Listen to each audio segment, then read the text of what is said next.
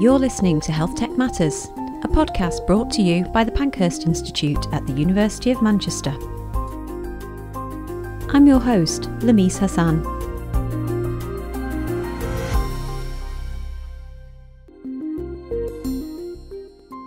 Hi Lamiece, I'm really excited to hear about your conversation with Alex Casson. How did it go? Hey Vidya, it went really well. We talked about Alex's work on wearable sensors, including his work on non-invasive sensors, so things like temporary tattoos that can pick up your heart rate.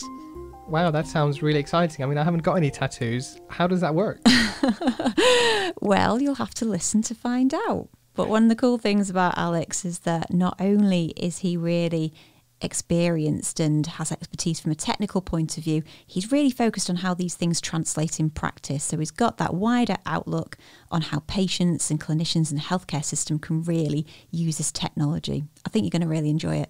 That sounds really exciting. It's one of the challenges that we have around translating new technologies is a lack of understanding of how these things will be used in practice. So that sounds really, really useful. Exactly, and so central to the Pankhurst theme. Brilliant. Can't wait. Let's get into it. Dr Alex Casson is a reader in the Department of Electrical and Electronic Engineering at the University of Manchester. His lab focuses on researching non-invasive bioelectronic interfaces. That is, designing and applying sensors for monitoring the human body in everyday life. We're delighted to have Alex join us today on the podcast. Alex, how are you?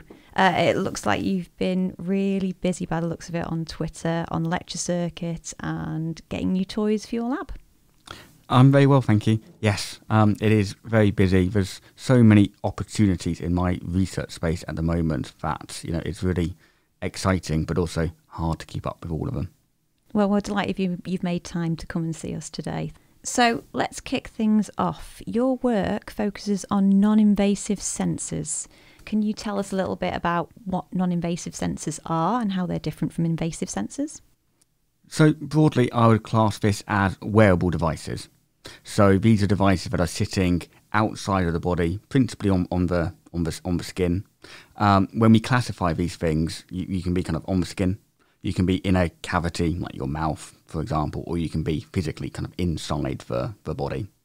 99% of the stuff I do is kind of sitting on the skin. So we're thinking things like watches or smart rings, those types of devices that you buy off the shelf, or are these slightly different? So we've got quite a wide spectrum of things in my lab. So some of them are wrist-worn devices, so standard kind of wearable type things. Mm-hmm. But we also do a lot kind of not at the wrist. So because if you're focusing on the wrist, there are of course very, very good commercial devices that you can go and buy.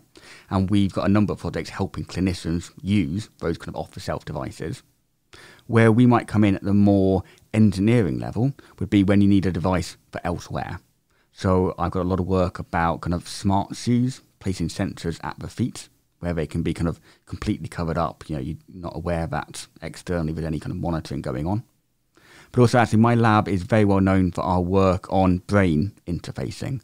So we spend a lot of time putting electrodes on people's heads for kind of, wearable, portable brain monitoring.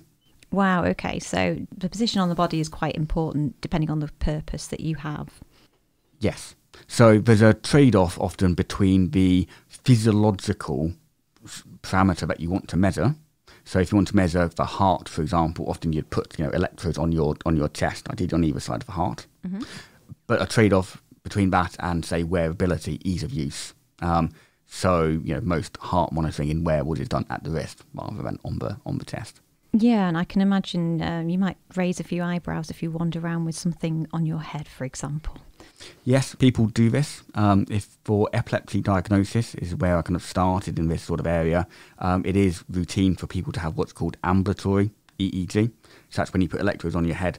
They would kind of send you out back, into your home environment because you want to try and capture stimuli which you don't necessarily have in a clinical environment, something that might be a causative factor in triggering your epilepsy and similar.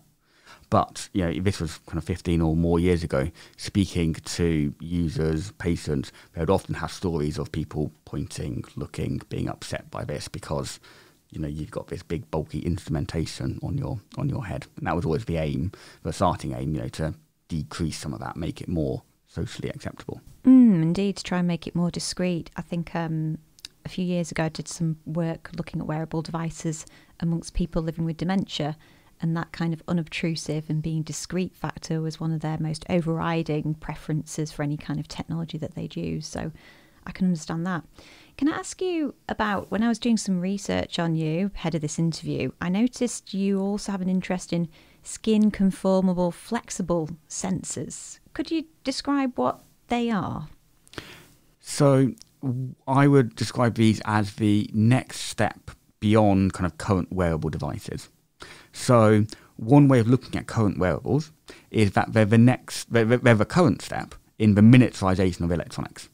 So in the kind of 1980s, we had kind of desktop PCs emerging, those kind of big tower block things. Mm-hmm. In the 1990s, you start to get laptops becoming popular. In the 2000s, it was smartphones. And then in the 2010s, that's when you get to see smart watches. And it's really the same sort of electronics miniaturized down each time. These kind of conformal tattoo type things are a step beyond that, miniaturizing everything down again to the point where they can be flexible and they can be stretchable. So rather than sitting, say, on top of your wrist with a band holding them on, they can stick directly to the skin, follow the micro contours of your skin, so they get a very good contact. You can get very good quality signals coming out from them. They're very socially discreet. They're very comfortable to wear, and so on. Wow, and what kind of things can they measure? Are they just as capable as regular electronic devices? I'm not sure capable is necessarily the right word at this point, because they are still a research project being evolved. You can't really buy these things commercially yet. And so some of the things you see in the research literature might be a bit different by the time they've got more protection on them to actually be sold. They've got to have some casing or whatnot. But in terms of parameters, broadly, at the moment, we're looking at the same sort of things. So in my prototype devices, we're measuring things like activity and heart rate. So those are very standard modalities you could get in an off-the-shelf device at the moment. But the idea is that becomes our base platform. And then we can start to swap out other stuff. So we're doing a lot of work at the moment looking at adding in what I would call wet modalities. So adding in some microfluidics for collecting sweat, and then analysing that for things like lactate, pH. We're just starting a project looking at if we can do cortisol sensing for stress on that sort of a flexible platform. But also, not just on the healthcare side, looking at swapping out some of the components that we're using for sustainability purposes. So at the moment, we make these on a plastic substrate and looking to swap that out for more biodegradable substrate. So some of our demonstrator devices, we wouldn't use these in the real world, but demonstrators, we just use a bit of paper, for example, and really trying to get more sustainable kind of net zero type electronics. Wow, that's really interesting that sustainability has entered that conversation, even level of these types of devices. With these types of, you'd call them tattoos as such, is there a kind of shelf life on them? Because one of the key challenges, I guess, and you'll know way more about this than I will, is battery power amongst wearable sensors. So how long do they last? I'm assuming when you say tattoo, you're not actually tattooing someone. So yes, when we say tattoo, we shouldn't use that word. We should always try and say temporary tattoo. Yeah. There are groups out there looking at kind of conductive inks for real tattoos, as it were, but that's not what I'd be looking at. Where I started in this area was actually looking at the kind of rub-on tattoos that you have as children's toys. And you can buy those at home to put through your printer, and you can print a nice picture onto them. What we would look to do is the same thing, but put some electronic circuits and functionality onto that sort of a platform. So it is very much a temporary tattoo rather than a real tattoo. Now, there are questions there about the reusability, and it's something that, from the engineering point of view, we struggle with quite a bit, because we could get a much better system if we were willing for it to be disposable. But of course, that's got sustainability, it's got cost impact and whatnot. In terms of direct power consumption, so I mean, battery life is something that comes up again and again, and when we get feedback from clinical colleagues, it's often battery life that they will highlight for us. But this is where we tension off a little bit in my lab some of the more translational focused work from some of the lower technology readiness level work where it's going to take a long time to get into the clinic. So it's not me working on it directly, but in one of my projects, a collaborator is working at printing the battery at the same time as the electronics. So we've not just got kind of flexible electronics, we've got a flexible, stretchable battery that is made at the same time. Now, it's going to take us some time to get that into the translational pipeline, but we're really trying to tick all of those different boxes. This podcast is brought to you by the Christabel Pankers Institute at the University of Manchester. At the Institute, we explore solutions to healthcare challenges by translating research into practice. We love to collaborate, so if you have an idea or would like to come on the podcast, please get in touch. I really want to pick up on that point about this pipeline. Lots of our listeners might be familiar with something like the Topple Review, which has looked at the future of digital technologies in the NHS. And that seemed to predict that wearable sensors are going to become a part of, I think they quote 80% of patient pathways for long-term conditions by 2040, which doesn't feel that long off, given all these challenges. How likely do you think that future vision is, and where do you think the challenges lie in achieving that? I think in terms of achieving it, I might put it as a medium level of success or risk, whichever way you want to you want to look at it. I mean, I think in some ways it's very credible, right? We can buy lots of different devices. I can see you're wearing a Whoop right now. You know, we can go out and do that tomorrow, as it were, if we wanted to. On the other hand, of course, there are lots of challenges there. So not least about the healthcare inequalities and who's going to pay for buying kind of Whoops or whatnot. You know, is it going to be that you get better quality data if I can afford to buy an Apple Watch and other devices are available? Yeah, well, and somebody else buys a different one. I don't know. There's lots of different access and equality type questions. But then also, of course, there's about the data flows.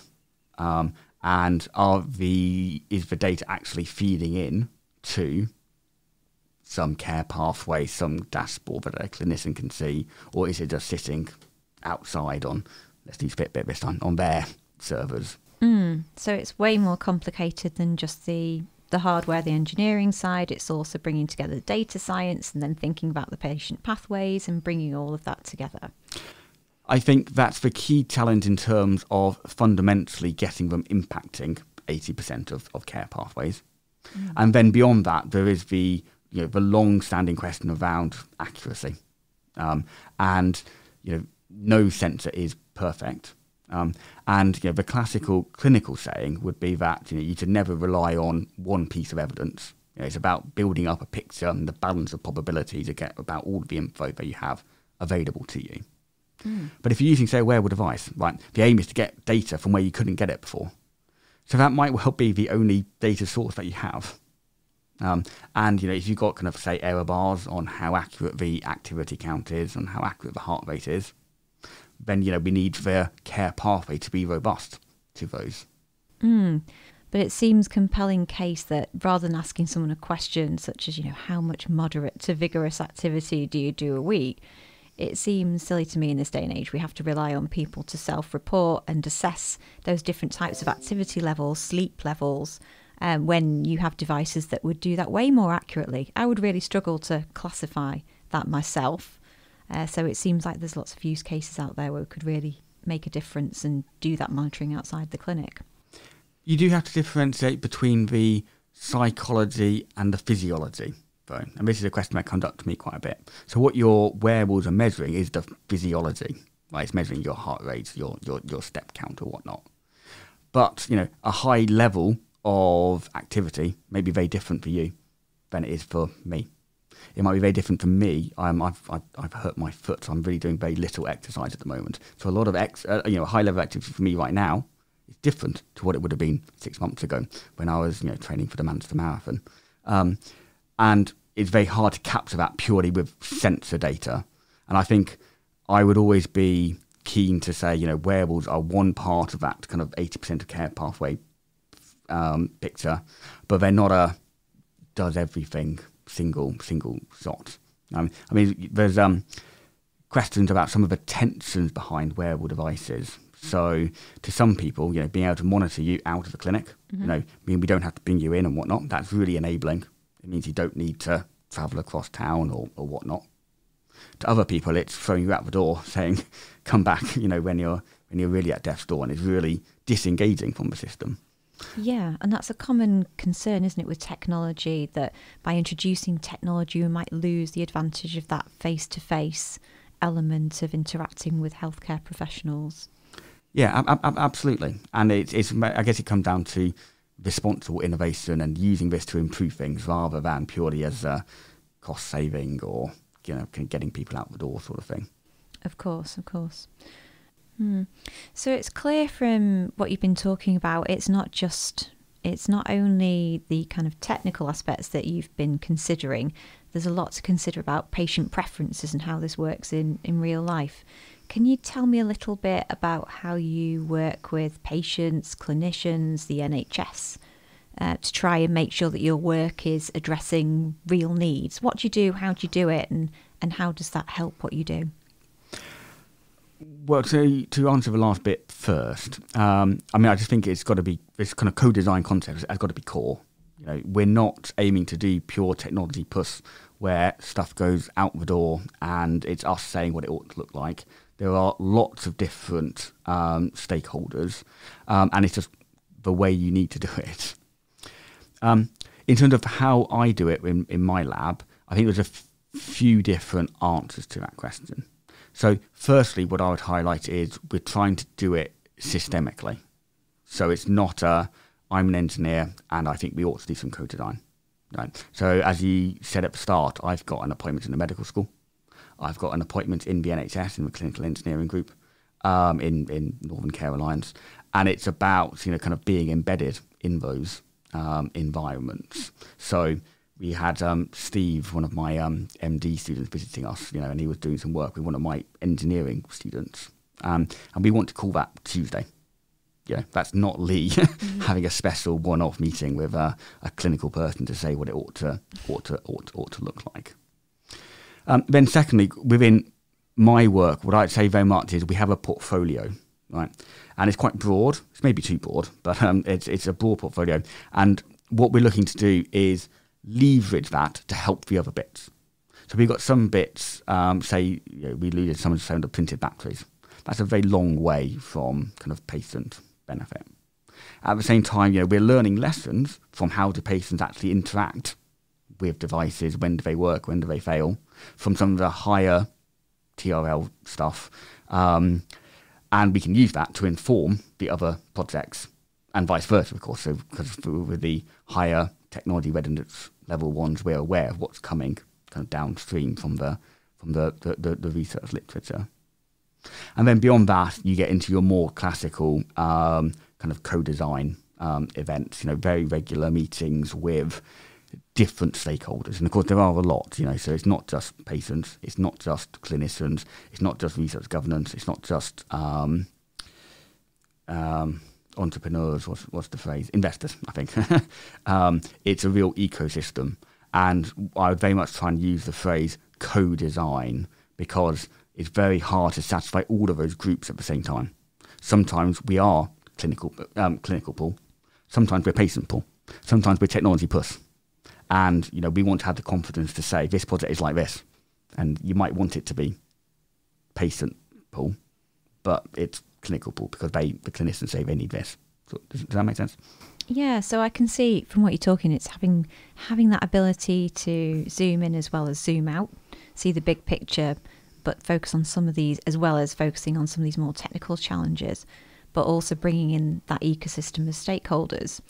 I wonder what you think. You've worked in London before you came to Manchester.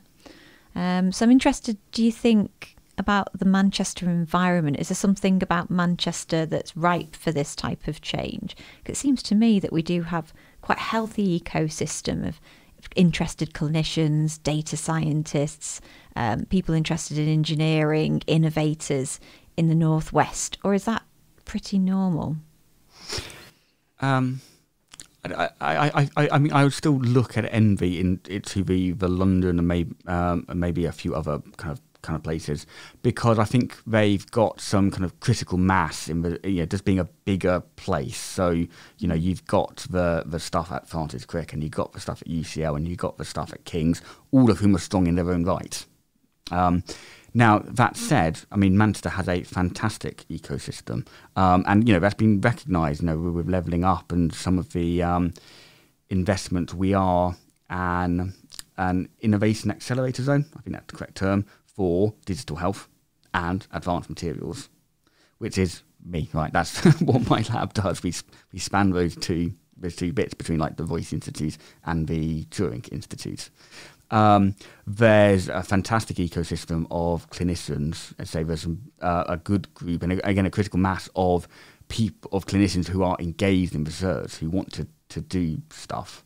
I would be particularly complimentary of Northern Care Alliance. I think they've really got there with Natalie and all. They've really got their head screwed on, if I can use that term, of where they want to go in terms of innovation, in terms of embedding research into the journey. Because they're not online yet, but 1.5 billion is going into regenerating the previous North Campus to make it into the IQ Science Park. That'll be a few years away. I think what we just need is more time, money, and people. We want to get more critical mass going in this space. Great. Okay, so exciting times ahead. I also think some of the benefits of working in a smaller environment is perhaps the opportunity to understand the networks around you and to know those familiar faces. Well, I was speaking at a conference just over coffee to somebody recently at a much smaller university than we are, when he was contemplating jumping ship, as it were, to a bigger fish. But I mean, my advice to him was that you want to be somewhere that works. It's much better to have that network that facilitates things, that can get things done, rather than being a small fish in a big pond, as it were. Right, lastly, before we sign off, I'll just ask you, what have you got coming up that you're excited about, or is there anything about your future plans that you want to highlight? I mean, in terms of research, I'm so excited about loads and loads and loads of stuff. It's a really exciting time to be in this area. I think I would highlight for you to probably just one, so a project that we've just started, which is about wearables for carers. And I'm really excited about this because it comes up again and again, right? That we tend to focus on the patient rather than on the people around them, and the carer is usually a really important part of that picture. And it comes up again in that we don't have necessarily wearable devices for them, but it's very difficult to do that sort of project, because what does a wearable device look like for a carer? Well, it probably looks exactly the same as one for a patient in terms of, well, what you're going to measure. You can measure heart rate, you can measure step count and whatnot. And I think that's made it quite difficult to fund in the past, because from a technical point of view, the wearable might be extremely similar. But now we've got some funding to sit down with carers. So these are going to be people looking after somebody who's just post-ICU discharge. And firstly, just understand, how could wearables help support you? What sort of things would be important for you to feed back and build a support network and all of that sort of thing. And I think it's a really important and previously hard to do area. So I'm very, very excited about that. That sounds really exciting. I think we really rely on carers to allow people to be discharged from hospital, to look after them when they're home, and yet often their health needs, mental and physical, are completely overlooked. So it's a really interesting area. Well, Alex, that's all the time we've got today. Thank you so much for joining us, and we look forward to seeing what stellar things you do in future. Cool. Thank you very much.